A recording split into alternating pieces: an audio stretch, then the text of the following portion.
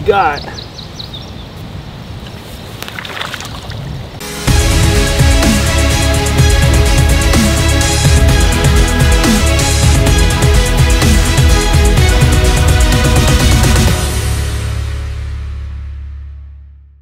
What's up guys, Dan Wowak here next to the pond here at the Appalachian Bushman School. So what we're going to do today is I'm going to show you a really easy fishing rig that you can set up with a trap trigger, the same trap trigger called an L7 that we used in another video on land, but how we apply it to the water. And the trick to it, because there's a little trick, if you set it up wrong, it doesn't work out too good and people scratch it right away. So I'm going to show you the hot trick for it and how to actually set it up.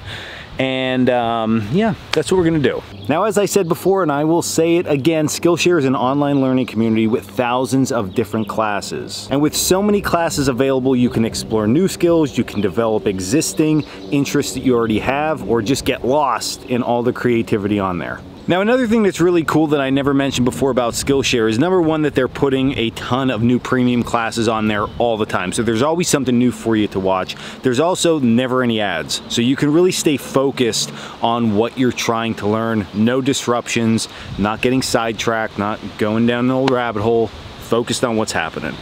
And I know myself that when I'm doing something, I like to be 100% into it.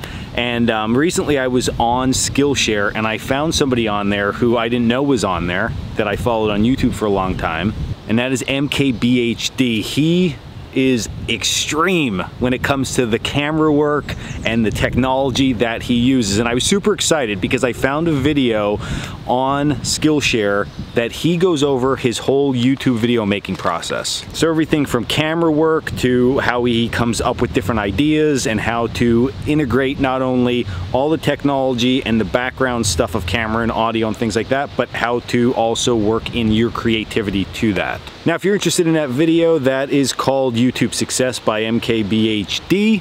Definitely look it up. I know you will love it. Now, for all my subscribers out there, if you click the link below, Skillshare is offering a 1-month free trial subscription for the first 1,000 people who click the link. So click it, check it out, you're gonna love it.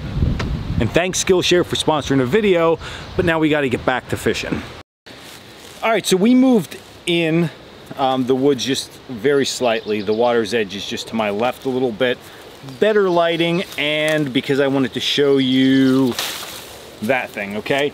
So for this, before we get into the actual trigger system, you're going to need what we refer to as a spring pole. And a spring pole is nothing more than a straight stick that is either, in this case, still rooted into the ground. So this is a green tree that, or a sapling that is still in the ground, so the roots are keeping it in, or you can get a straight stick and you can drive it down into the ground.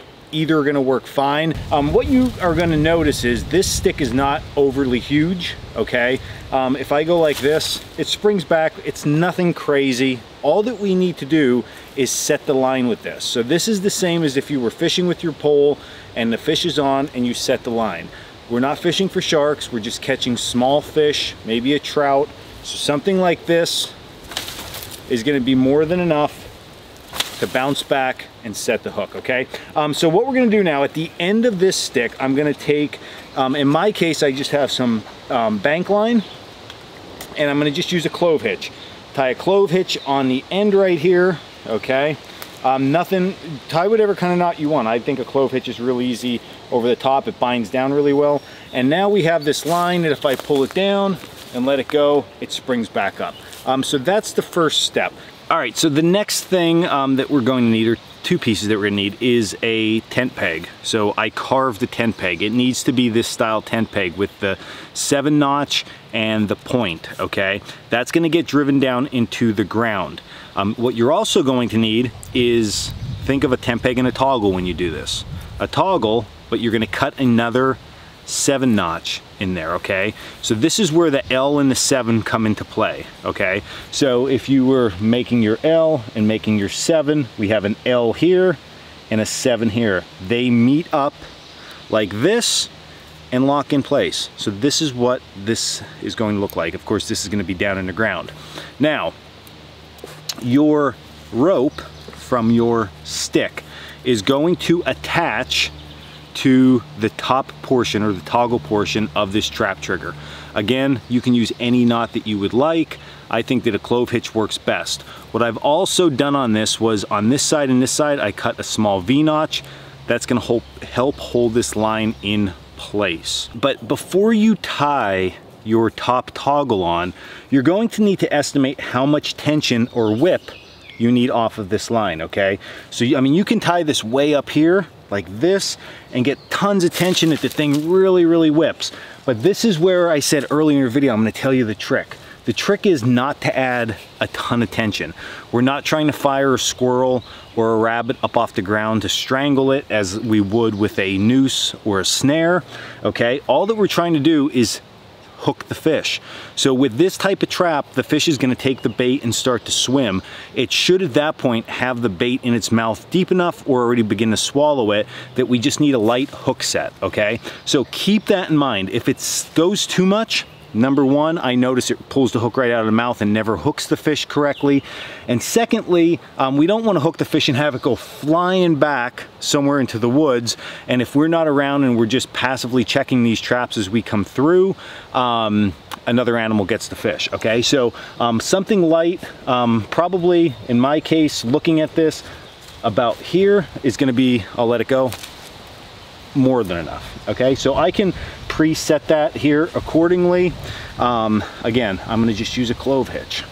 Now, unlike with other traps, we would generally utilize the second part of this line for our snare, but in our case, what we're gonna do is we're gonna trim that away. So what I'm gonna do is, right where I tied on my other line, I'm gonna do the same thing, but I'm gonna use my fishing line. Our pretend fishing line so you can see it. So I'm gonna still, again, you tie this on however you wish, okay? And this would be the end of your fishing line tied on just like that, okay? Fishing line runs out, you can have bobbers, sinkers, hooks, all the good stuff that's gonna go out into the water. Okay, so now what I would do at this point is I would take my line, and depending on how I'm gonna cast this out, if it's with a stick reel or if it's just by hand, I would get everything prepped, send it out into the water, and then once that hits the water, now I can set my trigger. So the trigger is really easy to set. We have our fishing line that is going out this way, okay, to the lake, pond, whatever.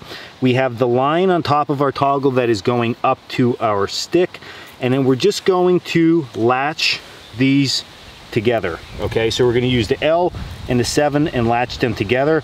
Now sometimes you gotta play around with this to get it in place, but that's it. At this point, something pulls on the hook, it's gonna pull, and you can see it snapped free and went flying up.